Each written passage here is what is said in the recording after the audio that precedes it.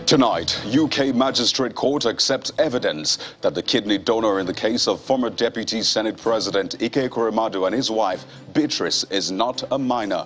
Adjourns trial till August the 4th. The President of the Senate deplores poor condition and management of Kuje Correctional Center in Abuja as he leads principal officers to assess the facility following Tuesday's deadly attack by terrorists. Federal High Court Abuja disqualifies Delta PDP governorship candidate Sheriff Oborewori for submitting false and forged documents to INEC. On business news tonight, African Development Bank President Akinwumi Adesina says the continent needs $424 billion this year to fully recover from the devastation caused by COVID. On sports news tonight, Ons Jabeur becomes the first African woman in the Open era to reach a Grand Slam singles final, defeating close friend Tatiana Maria in the Wimbledon semi-finals. And from Abuja, participants recommend review of the Embassy Act 1992 as the House of Representatives Committee on Information holds public hearing on a bill to legalize the Society of Nigerian Broadcasters. And in international news from London, the UK Prime Minister Boris Johnson has quit as Conservative Party leader, but says he will stay on as Prime Minister until the party has chosen his successor.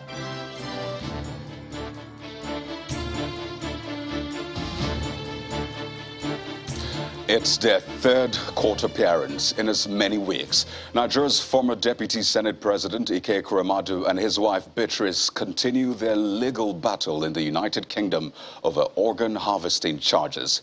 And today, some reprieve, it will seem, came their way as a Westminster Magistrate Court accepted that the said organ donor is not a minor. This was after the prosecution in the case said they have confirmed that the complainant is 21 years old and not 15 as earlier stated. Our London correspondent Juliana Olainka, who was at the courts today, reports that this new evidence came to light when both defendants appeared before Deputy Magistrate Tan Ekrem, where they pleaded not guilty to all charges. Well, given the huge public interest around this case involving the former Deputy Senate President Ike Ekweremadu and his wife Beatrice, there were no surprises that Westminster Magistrates Court was absolutely full of individuals that had specifically flown in from Nigeria to show the senator some support. And of course, there are Nigerians within the British community that have a keen interest in the trial too. Two big outcomes from today's hearing.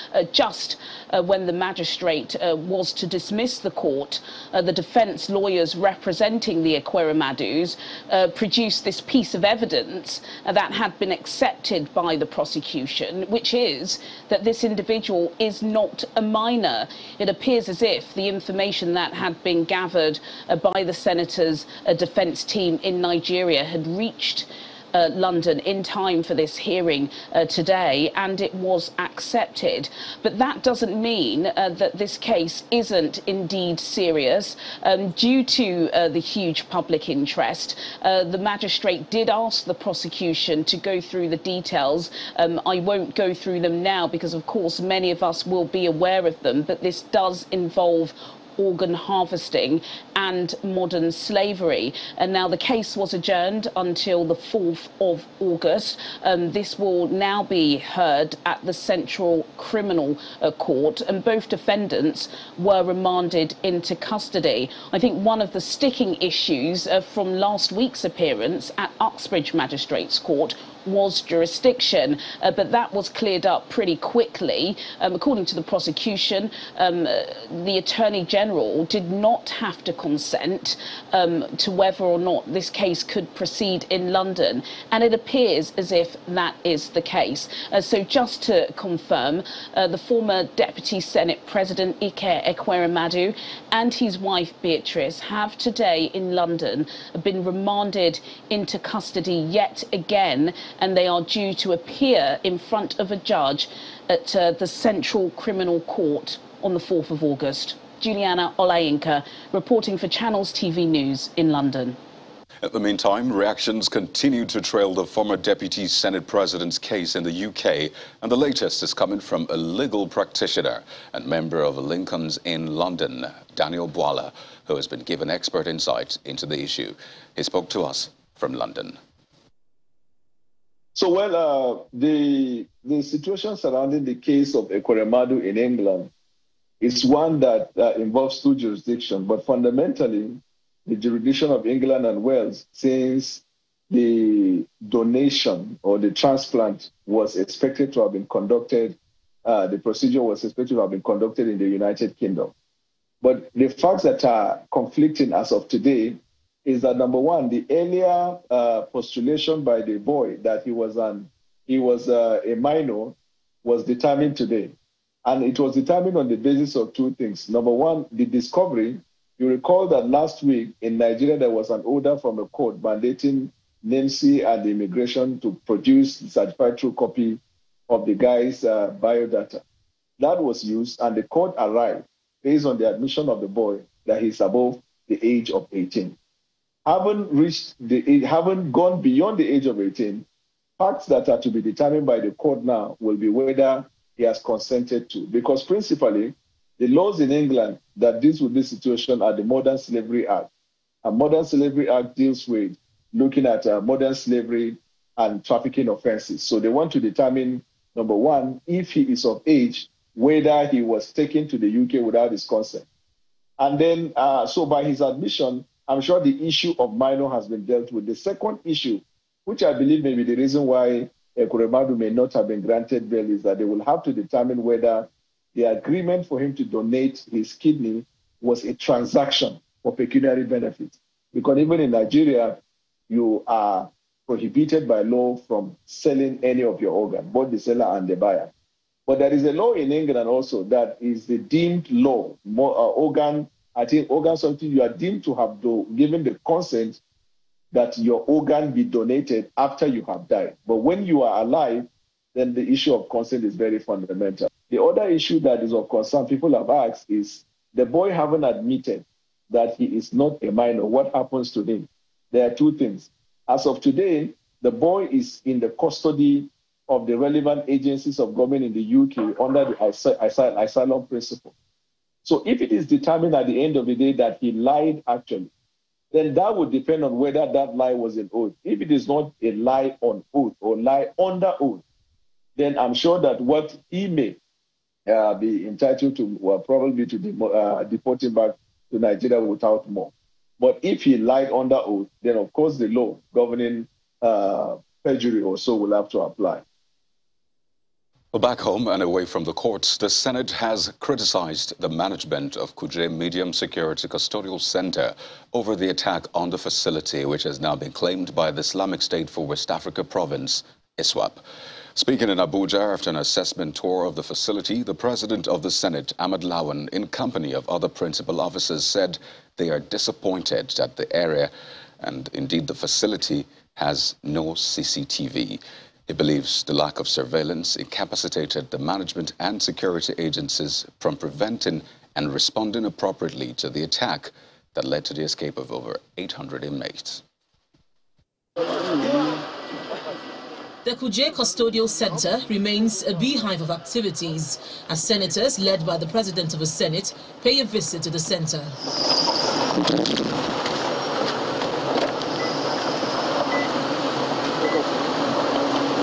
The senators are here on an assessment tour following an attack on the facility by Boko Haram terrorists who freed 64 of their members in detention.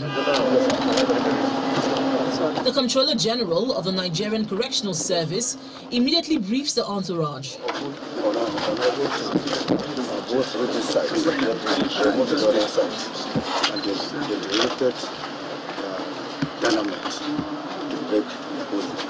After the tour, the Senate President expresses concerns over how 300 ISWAP operatives assessed the premises of the correctional center on foot, forced their way into the various cells, and operated for over 1 hour with a minimal casualty of 4 persons.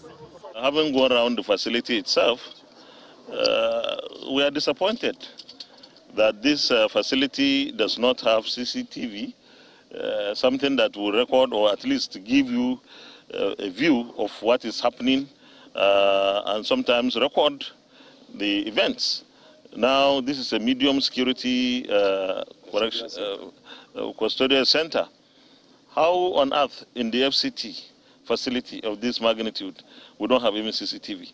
Owing to the narrative of the Comptroller General of the Nigerian Correctional Service, the Senate President insists that the way the operation was executed strongly indicates insiders' connivance, which must be critically investigated. Going from one cell to another to release people, specifically those that are known to be insurgents, tells a lot of story. It may not be far away from either an insider job.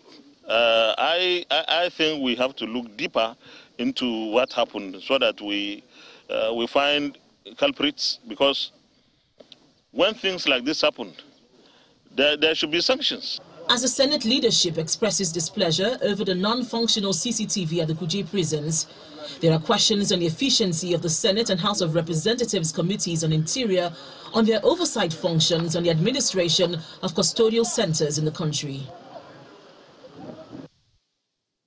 For the Chairman Senate Committee on the Army, Ali Ndume, insufficient manpower and security surveillance to secure the nation's population is to blame for the security breach at the Kuje Custodial Center. Senator Ndume was a guest on our program, Politics Today. Right now, the insurgents are breaking in here, killing people every now and then you're talking about bringing in some people and telling them, oh, you have go and see no more, without proper investigation. And some of them, there are some people in detention that are innocent, likely, but not maybe very few. But so justice should be done accordingly, not haphazardly. But anyway, the sum of it all is that we are not doing much, or we are not concentrating, or we are not prioritizing the key issue of security in this government properly. I mean, Nigeria with 200 million people, you have, I've been saying this several times, you have less than 400,000 police, you have less than 200,000 police, and you have all the security agencies put together that their number is not up to 1 million. Go and check it. What we need to do, number one, is to get enough security agents on ground or personnel on ground in institutions like this, or even areas of public interest. If there were enough soldiers, enough or well-equipped, well-trained personnel at that facility, those ragtag boys that came in, even they are not that professionally trained, maybe they have one, but I'm sure they are not as trained as the Nigerian police, the Nigerian army. How come they come there is because they don't have, that place is not fortified enough. Those places don't have what they need technically, like cameras, like drones, and like all things that they can use in order to address this matter. Well, staying with security, an early morning attack by gunmen in the commercial city of Mubi in Adamawa State has led to the death of at least 2 persons. According to sources, the gunmen stormed the residence of Reverend Daniel Amaru of EYN Church in Mubi at about 2 a.m., killing 2 of his sons and abducting his 13-year-old daughter, while the cleric was shot in the leg. Although the police is yet to comment on the incident, the wife of the pastor was said to have passed out and rushed to the hospital alongside her husband for medical attention. Meanwhile, the governor of Adamawa State, Umaru Fintiri, in a statement described the attack as shocking and barbaric and assures the family that the perpetrators of the act will be brought to justice. In part 2, after the break, former aide to ex-President Goodluck Jonathan, Dr. Doyin Okupe, withdraws as a vice presidential candidate of the Labour Party. That's in a moment. Stay with us.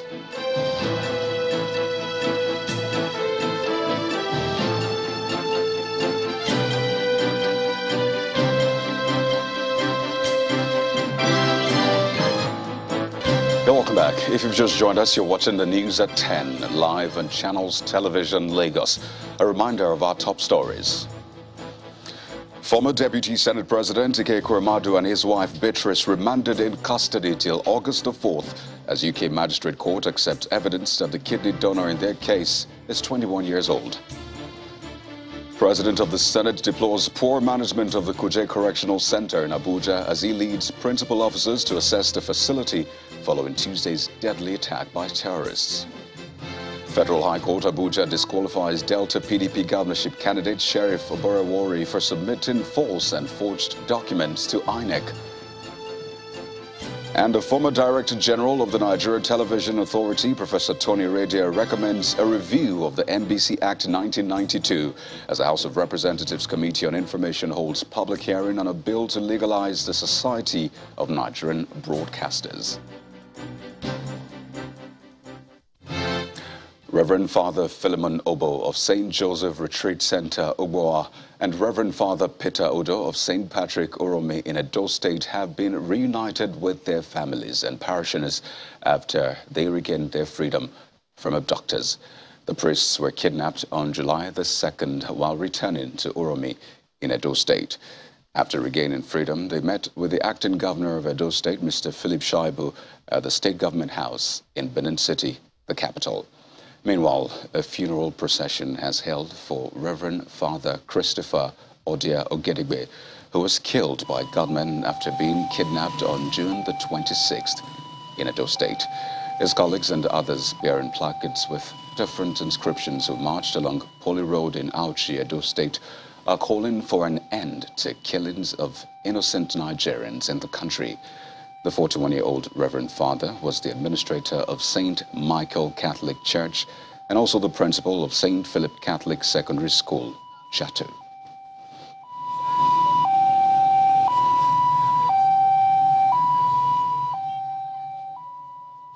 Back to the courts, where Justice Taiwo Taiwo of the Abuja Division of the Federal High Court has disqualified Sheriff Oborowori, the candidate of the Delta State People's Democratic Party for the 2023 governorship election. Delivering judgment, Justice Taiwo agreed with the plaintiff that Oborowori ought not to be the 2023 governorship candidate for the PDP on account of allegedly supplying false and forged documents to INEC in aid of his qualification for the election. The judge subsequently directed INEC and the PDP to recognize the plaintiff who came second at the governorship primary as a candidate of the PDP in the election. Ms. Oborowori, who is the Speaker of the Delta State House of Assembly, had emerged a candidate of the party in the May 25th primary election. However, Olorogun David Edewe, a former Commissioner of Finance under former Governor James Ibori, had contended Oborowori's participation in the primary on the grounds of alleged discrepancies in his academic qualifications as well as his age. It specifically urged the court to bar the PDP from submitting Oborowori's name as the flag bearer of the party.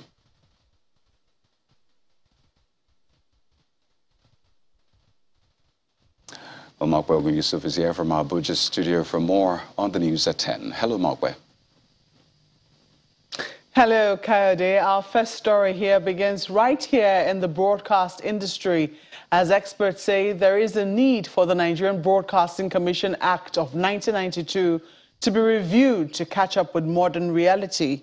During a one-day House public hearing on a bill to provide for the regulation and conduct of the practice of broadcasting in Nigeria, a former Director General of the Nigerian Television Authority, Professor Tony Radia, proposed the review. Participants at the hearing largely supported the bill, describing it as complementary to the National Broadcasting Act, although the NBC disagreed with the bill, saying it conflicts with the NBC Act of 1992. Our correspondent Terry Kumi reports.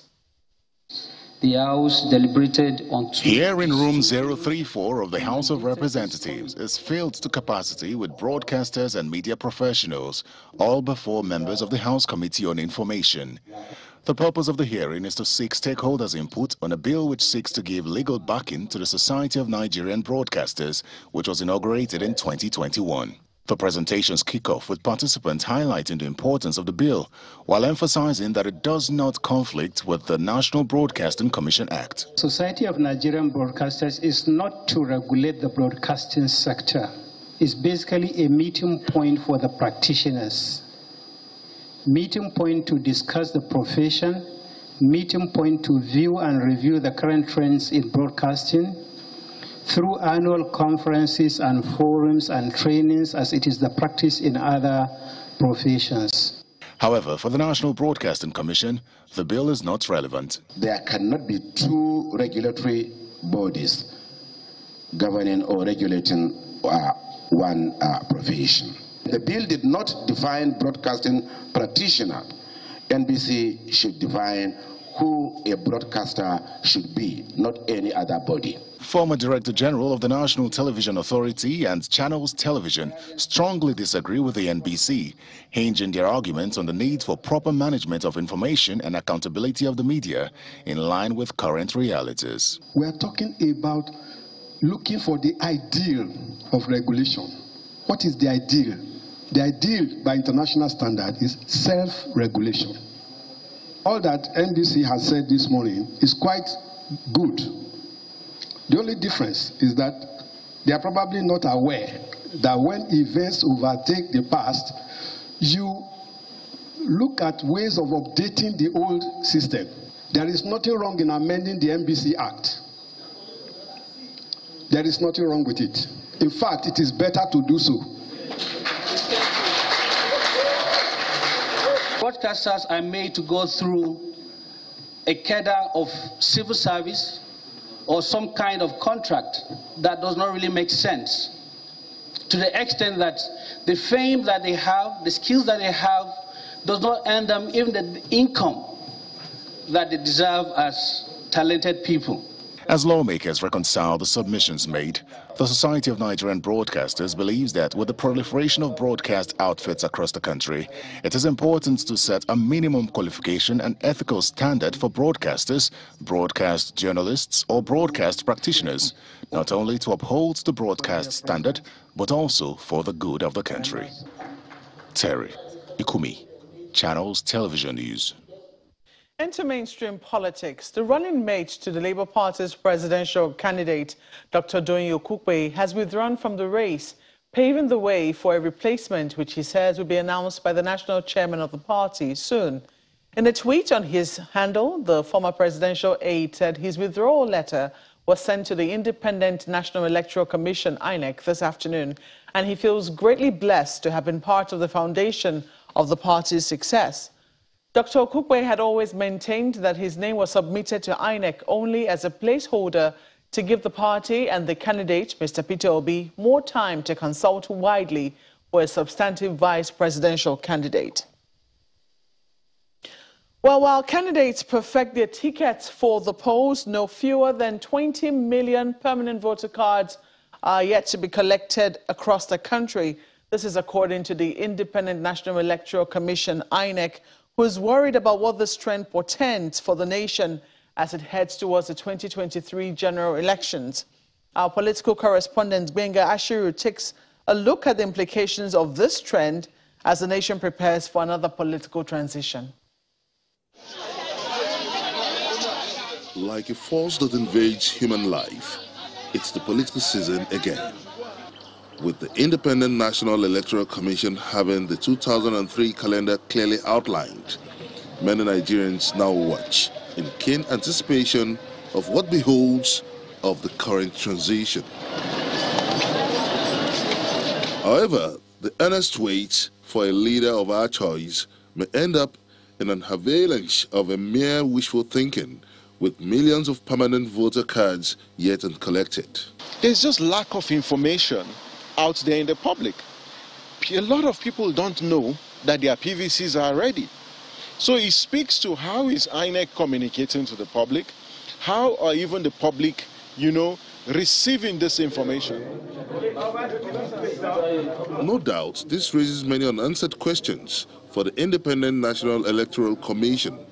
Perhaps is INEC up on its feet in ensuring the voters get registered and their PVCs collected? We are calling on those who registered before the 2019 general election to turn up in our local government offices and collect their PVCs, because we have a backlog of PVCs that have not been collected.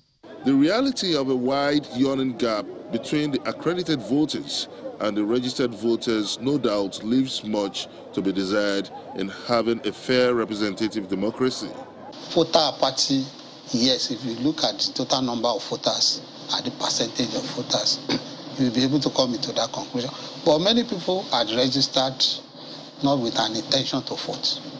Another salient question is how informed are Nigerians on the importance of having their PVCs collected? This takes us to the office of the National Orientation Agency, where we met with the Director General, Mr. Garba Abari. The NOA actually has been doing a lot of sensitization activities. Ensure credible elections. At Ekiti State recorded about credible 30% voter turnout, do the right thing. Which is collect an appreciable difference from previous polls. And use this the next governorship PVC election to is elect State. Come July credible 16th. leaders, which this country How sensitized more than any are other the eligible voters? needs. The last election in Ekiti State recorded 30% voter turnout, which is seen as an appreciable difference from previous polls. The next governorship election is in Osun State, come July 16. How sensitized are the eligible voters? I intend to vote because it's my civic right and my responsibility to choose whoever I want to. I hope that the person I'm going to vote for will win. I know that he would make a lot of changes in the state.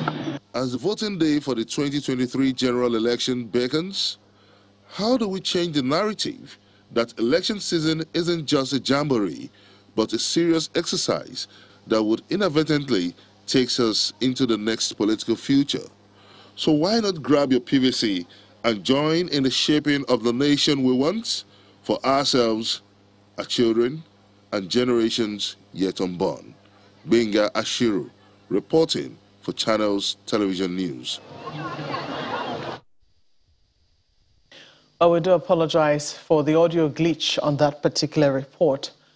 In other news, a group known as the League of Women Voters in Nigeria have frowned at what they describe as the insensitivity of government in the face of myriads of challenges, including insecurity, ASU strike, among others, and have asked the President, Muhammadu Buhari, to resign. In a statement by its president, Dr. Esther Uduehi, the group says they are unhappy with the gradual and total collapse of almost every fabric of governance in Nigeria, while the leadership stands aloof. The statement reads in part, "It is even more alarming that in the midst of all of this, our president finds fun in globetrot." The statement further says, "We therefore call on President Buhari and his government to resign and return our nation to us instead of swearing in new ministers." The League of Women Voters say their call is guided by the principle of reality and the need to keep Nigerians in one piece before the elections.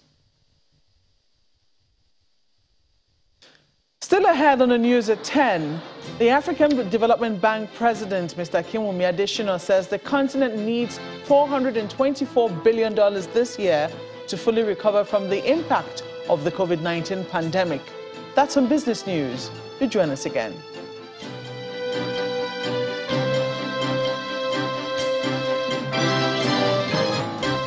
A special offences court sitting in the Ikeja area of Lagos has convicted and sentenced to 7 years in prison a fake army general, Bolarinwa Oluwasegun Abiodun, whose real name is Hassan Karim Ayinde. Justice Oluwatoyin Taiwo convicted and sentenced the convict without any option of fine. He was convicted following a plea bargain at the proceedings where he admitted to using the name of former President Olusegun Obasanjo to defraud a businessman, Mr. Bamidele Olusegun Safiriyu, to the tune of 270 million naira. In her judgment, Justice Taiwo ordered the convict to give 20 million naira to the complainant. He is also to forfeit 4 vehicles recovered during a search on his home at 1A Joke Ayo Street, Alagbado, Lagos, amongst other property to be forfeited. Justice Taiwo said that the action of the convict shows the length scammers can go to defraud innocent victims, adding that such individuals should not be allowed to walk scot-free.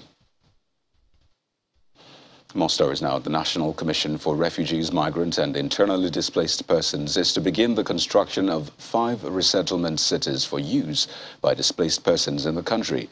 The Commission also pegged official figures of refugees at 3.2 million, with over 84,000 so far registered in the country. This was disclosed by the Federal Commissioner of the Commission, Mr. Iman Suleiman Ibrahim, during a weekly ministerial briefing at the State House today. When displacements happen, flood, communal clashes, people lose their homes, not just their livelihood. So we started the piloting phase of the project Resettlement City in 2020. We're now in the third phase of this project. The project Resettlement City would entail building, rebuilding small communities, because POCs have three options of durable solution. They can either locally integrate, or they can resettle, or they can go back to their homes. But sometimes they are unable to go back to their homes, and that's why there's need for building new communities or strengthening the capacity of their host communities. So like I said, we're in the third phase of our Resettlement City project. We have the pilot phase is in Borno State, Kano, Katsina, Zamfara, and Nasarawa, and then Edo State. Most of them are between 70 to 90% level of completion, but the Edo State one is about to take off.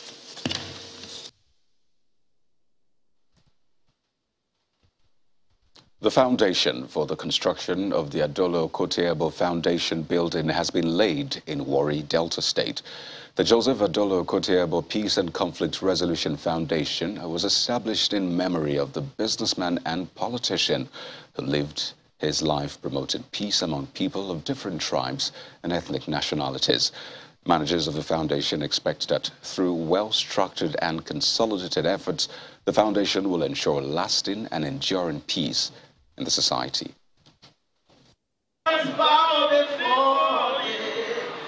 It's the foundation laying ceremony for the construction of the Joseph Adolo Okotie-Eboh Peace and Conflict Resolution Foundation in Warri, Delta State.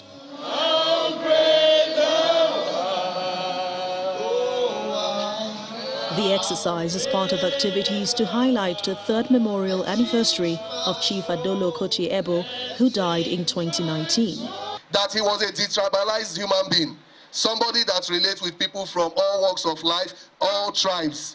He brought people together, he reconciled tribes, ethnicities together. He brought people that had differences in belief together. Yeah, he understands the compassion of people, and he lives, straight off, as a person that, wants inclusion for all. The event also features songs and special prayers for the repose of his soul, while his family and friends lay wreaths on his grave.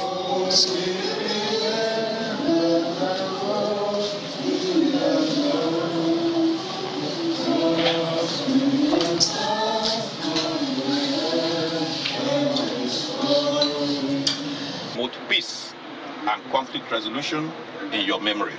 And so, in the name of the Father, the project is unveiled, and the foundation name is performed by the chairman, Chief Tayo Oyetibo, signaling the commencement of the building construction.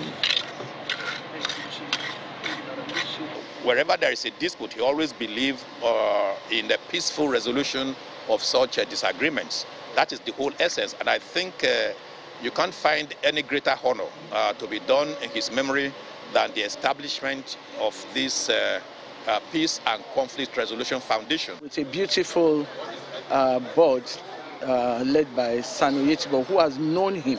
Every member of the board, and some are his siblings, some have known him. And this will be what to bequeath when the Lord says that your work will speak after you. Born on February the 22nd, 1955, to the family of Chief Festus Okotie-Eboh, Nigeria's first post-independence finance minister in Obori community, Warri, Delta State, Joseph Adolo Okotie-Eboh trained as a pilot in the United States of America, but later went into private business on returning to Nigeria. Now to company news. One of the major players in the cocoa value chain industry in Nigeria, John Vent Industries Limited, has empowered cocoa farmers with 1 million cocoa seeds. Speaking at the grand opening of the empowerment program in Akure, the Ondo State capital, the group managing director of the company, Mr. John Alamu, says the event is aimed at rehabilitation, regeneration, and replanting cocoa trees over the next 10 years.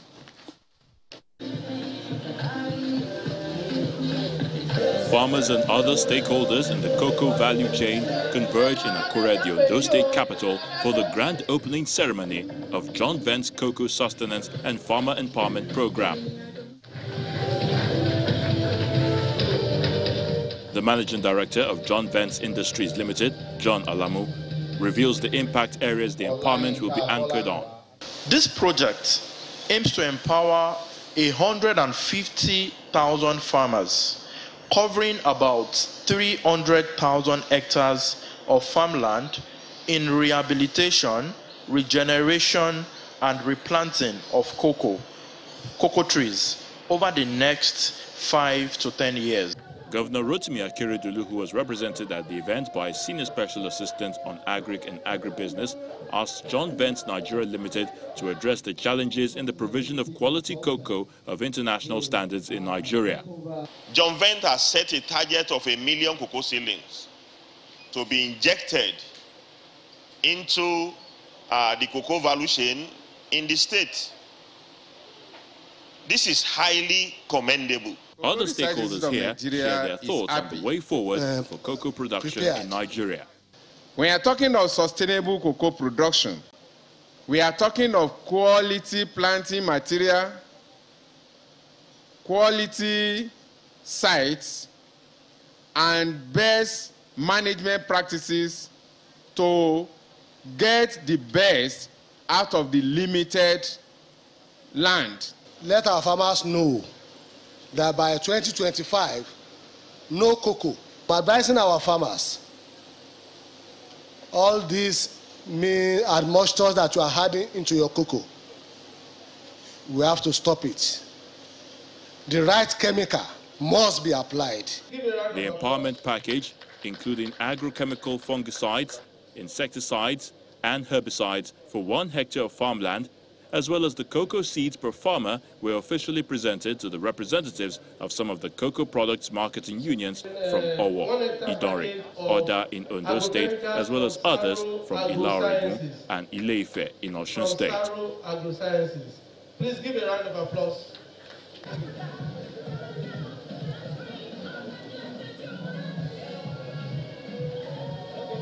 Well, Anu Odo is here with the latest business stories on the news at 10.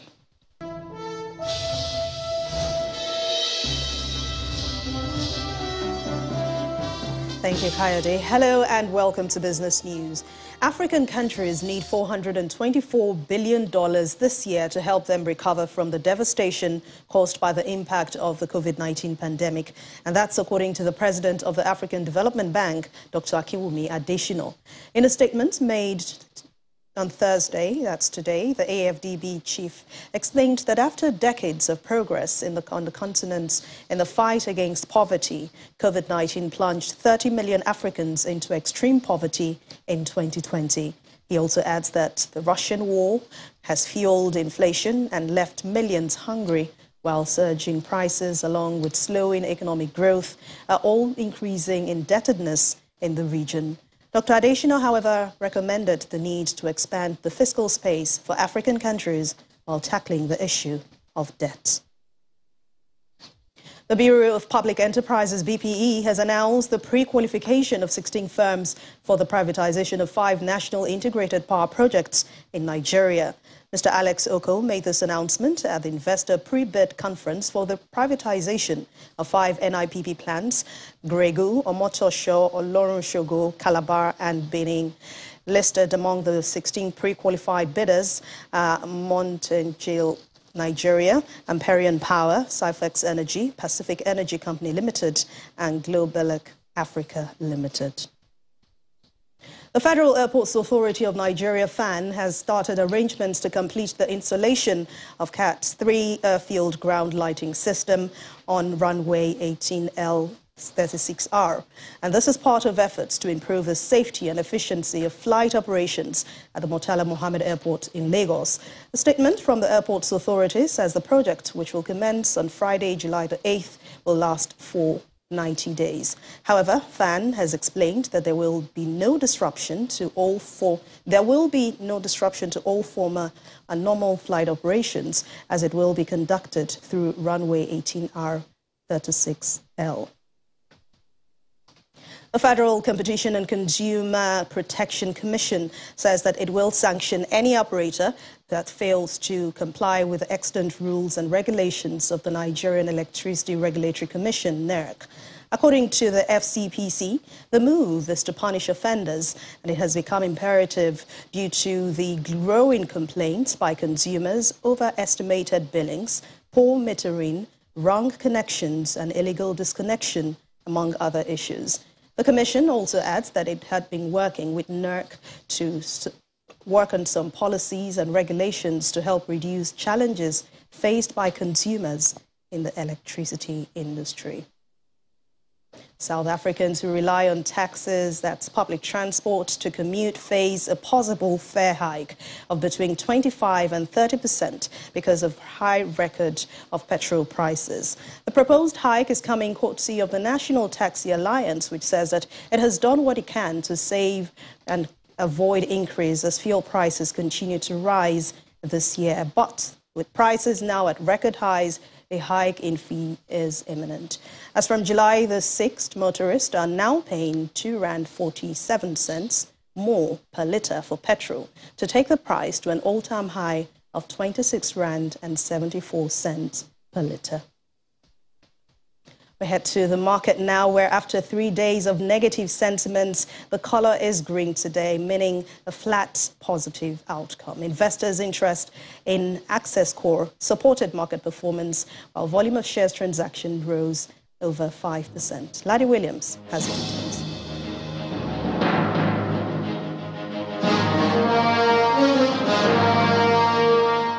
Hello and welcome to the Stock Market Reports. Well, the NGX managed to eke out a green close today amid sell-offs and buy interest as the benchmark all-share index added just 1 basis point. Not a big move by the bulls today, but we'll take that. The activity chart is all green with 142 million units of stocks traded in 3,816 deals valued at 1.73 billion naira. Well, 3 of the figures were in the green today, talking about GTCO, Access Core, and Zenith Bank. I guess we can call them the GAS. They also traded in the green, and a couple of other tier 2 lenders helping prop up the banking counter up 0.5%. While Honeywell Flour and FTN Cocoa Processors also added to the green with C in the consumer goods counter. Well, Academy Press led the gainers counter again today, adding 15 kobo to its share price, up 9.55%. Indicators showing strong buying pressure with that stock. Meanwhile, RT Briscoe led the losers counter, down 8.11%. Well, I guess we can call it a green close, but the week is looking quite bearish with the looks of things. Final trading day of the week tomorrow, fingers crossed. And that's the Stock Market Report. I'm Laddie Williams. Back to you. And that's business news for tonight. Thank you for watching. I'm Anne Nwawadu. The rest of the news at 10 continues now with Coyote. Banking, so easy, so simple. Dial *894# now to experience it. You first, First Bank. Well, thank you, Anne. Boris Johnson today resigned as Prime Minister, but says he will stay until the Conservative Party has elected a new leader. A timetable for succession is set to be announced by the 1922 Committee of Backbench MPs next week. Simon PC has more in Around the World in 5.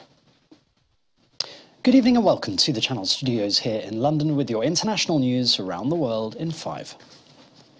The UK Prime Minister Boris Johnson has quit as the Conservative leader, but says he will continue to serve as PM until the party chooses his successor. Good afternoon, everybody. Boris Johnson said it is clearly now the will of Conservative MPs that there should be a new leader. It came after a record number of resignations in 24 hours. More than 40 ministers and aides, including the Chancellor Rishi Sunak, quit on Wednesday over Johnson's handling of allegations of abusive behaviour by a Conservative MP.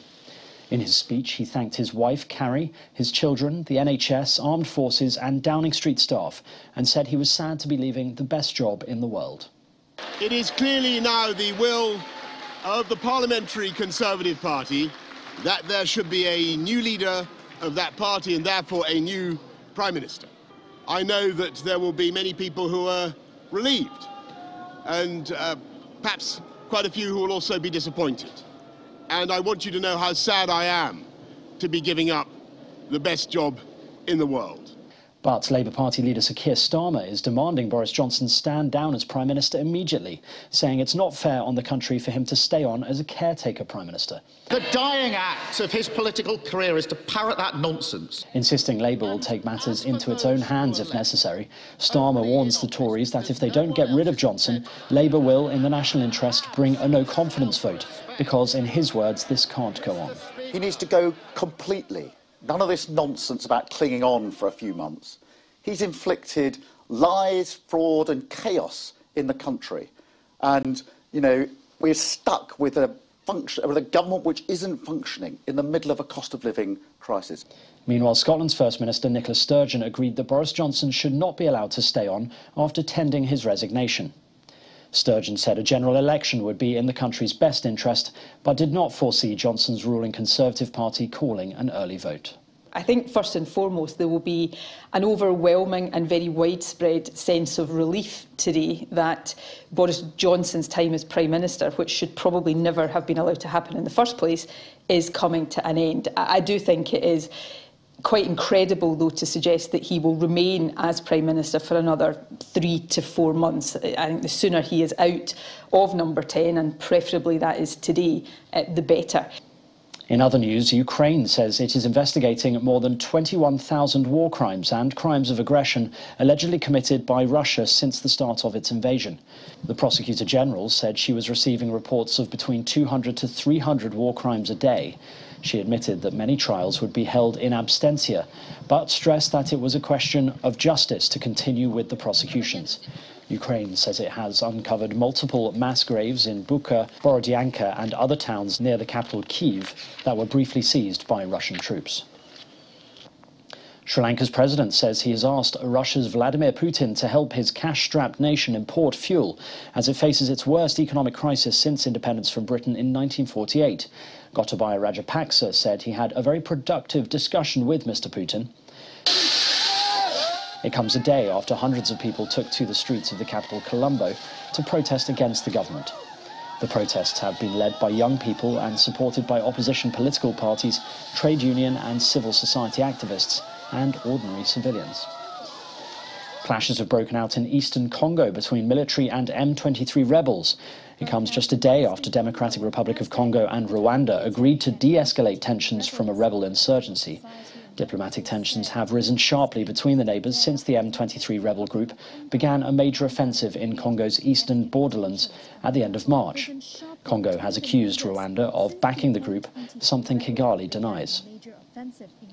And finally, Pamplona in Spain has seen its first famous bull run after a 2-year hiatus due to COVID restrictions.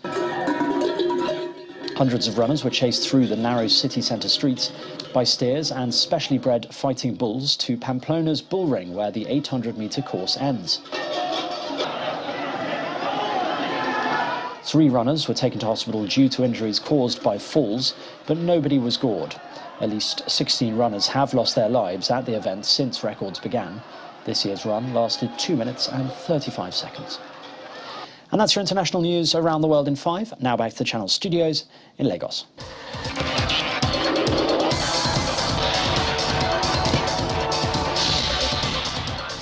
Many thanks, Simon. Indian African champions, the Super Falcons of Nigeria, this evening recorded their first victory at the Women's African Nations Cup in Morocco.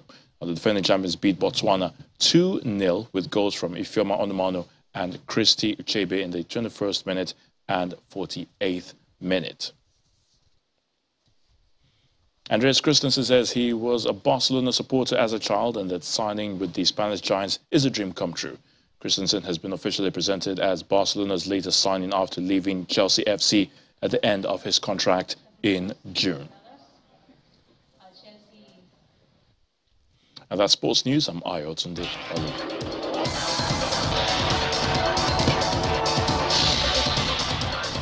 Thank you, Ayotunde. And finally tonight, motorists and commuters traveling in and out of Lagos via the Lagos-Ibadan Expressway have been trapped in gridlock for hours. It is unclear what the reason for the traffic is, but travelers using that access may have to consider alternative routes or avoid the traffic altogether. And the main news again. Former Deputy Senate President Ike Ekweremadu and his wife Beatrice today were remanded in custody till August the 4th as UK Magistrate Court accepted evidence that the kidney donor in their case is 21 years old. And that's the news at 10. Thank you for watching. I'm Kayode Okikile. Good night.